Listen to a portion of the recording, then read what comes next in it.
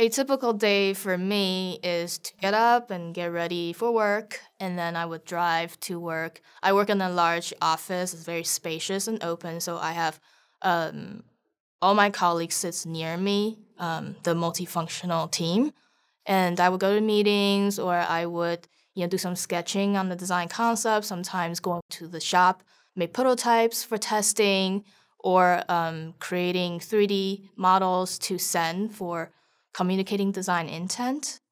And then after work, I would go back to my house. I would, relax a little bit, maybe make dinner and, maybe watch a show, sometimes check my email and play on my guitar and then get ready for the evening.